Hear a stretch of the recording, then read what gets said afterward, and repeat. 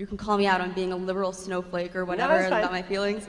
But then you, in the middle of your speech, I think this was hate speech. You made fun of transgenders. Well, I made fun of one person who grabbed me by the back of the neck and threatened me with violence, to be fair. I mean, yes, but also Caitlyn Jenner. And you seem to be making, I don't want, no. You made it, you were clearly making jokes at the expense of transgender people. So my question is, where do you draw the line between being a mensch and clearly offending people? Like, where do you draw the line? Okay, so for me, so for me, if I coldly and clearly state a fact and you're offended by the fact, that's not me being responsible for offending you, that's me saying a fact and you being offended. As far as me making jokes about Zoe Tur, my general rule is that if somebody grabs me by the back of the neck and threatens me with violence on national television, I have the right to make fun of them. That's just as when I was at University of Wisconsin, if people are going to chant at me and yell at me, then I'm not going to treat them with courtesy because they are not deserving of courtesy. Courtesy is something that you earn by being courteous. Okay, fine.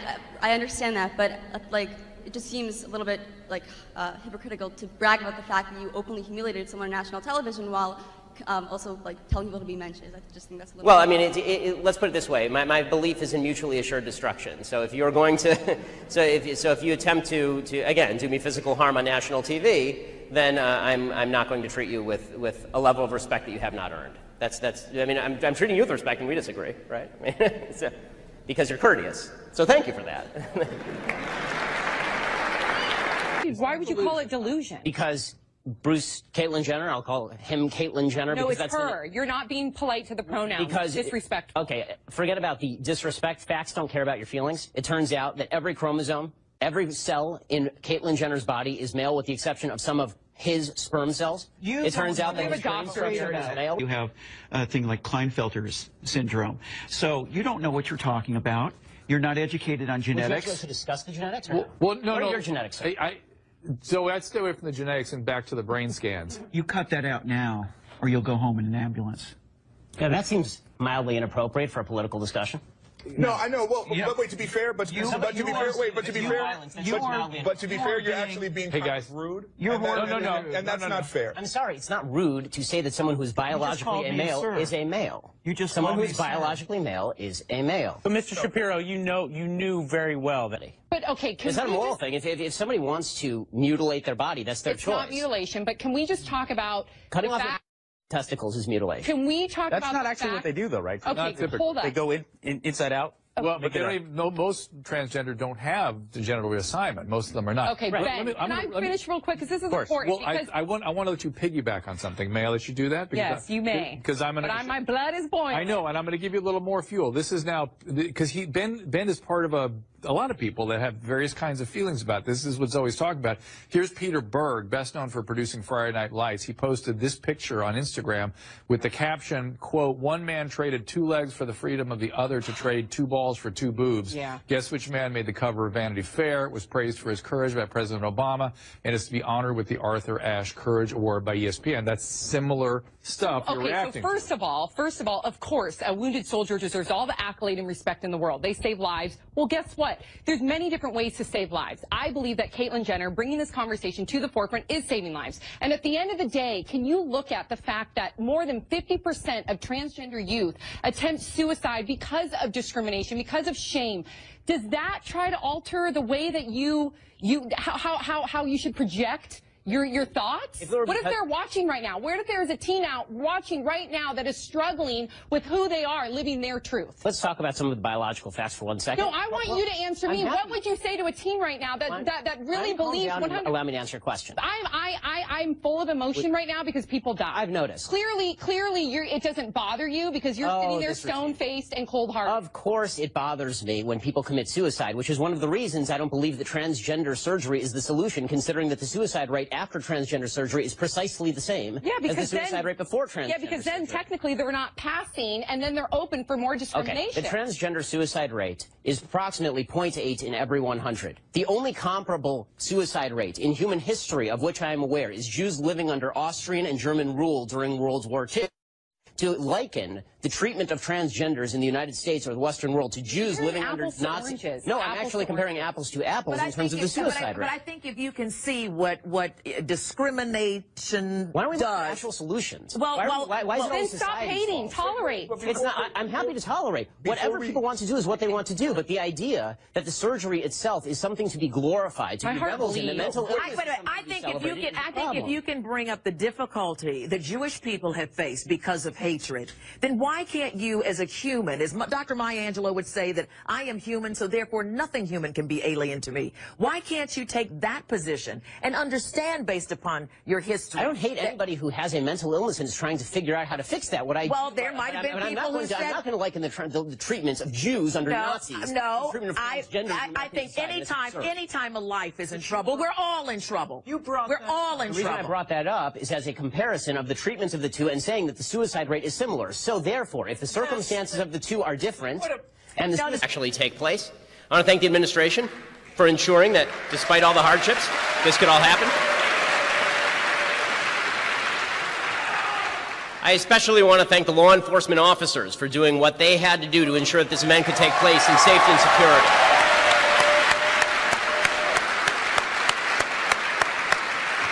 Law enforcement is wildly underappreciated, and everything they do is done to make us safe.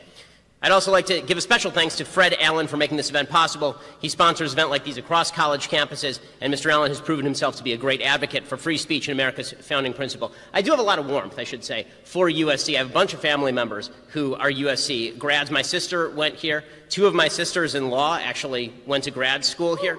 I have a bunch of friends who went here. And while this is the inferior school in town,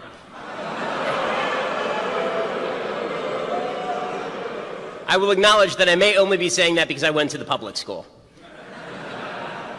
So while I do have a soft spot for USC, and my sister literally graduated about 200 feet from here from the opera program, I can see that a lot of Trojans don't necessarily have a soft spot for me.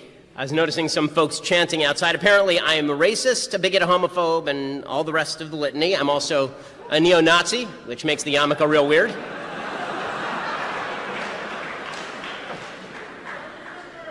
I'm apparently in favor of genocide, which was a new one. I am also in favor of violence. They were chanting outside that speech is violence, which is weird because they all seem to be standing just fine, even as I speak. All of this is sheer nonsense and garbage. I'm happy to respond to any such accusations. It's also worth noting that despite all of the hubbub over this particular speech, it's not like USC has no history of inviting controversial speakers, which is good. I mean, they should invite controversial speakers. But they've had radical feminist Gloria Steinem, and Senator Barbara Boxer, legitimately the stupidest woman in the history of the United States Senate.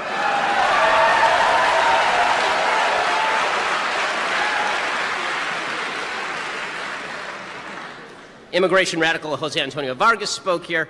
And apparently, what's weird to me is that I'm apparently like a lot more controversial than Angela Davis, who is an actual Stalinist, who once allegedly funneled guns to criminals, and then the criminals actually used those guns to murder a judge. But the good news is that Angela Davis is welcome on this campus, but it takes a hell of a lot to get me here.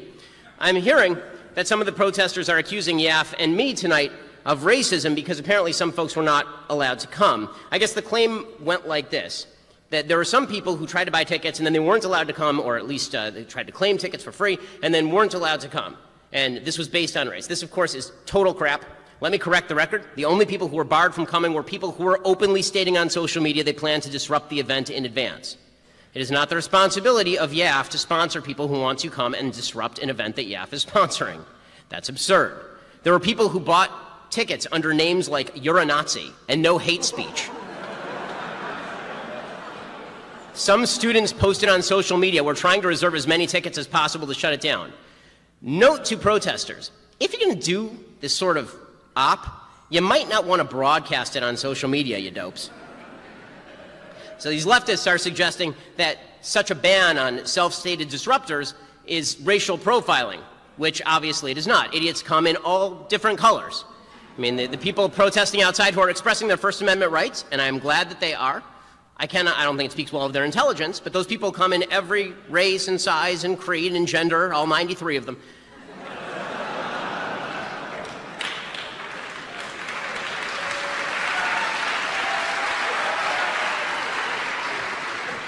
And I do, for people who disagree, I have a standing policy. We do a long Q&A section here at my speeches, and people who disagree raise their hand. They immediately go to the front of the line. So I'm more than happy to have a conversation with anyone who wants to have a conversation with me. What I'm not happy about is anyone who tries to prevent others from hearing that conversation. I'm very happy that that is not taking place tonight, again, thanks to security and USC for doing what they are supposed to do.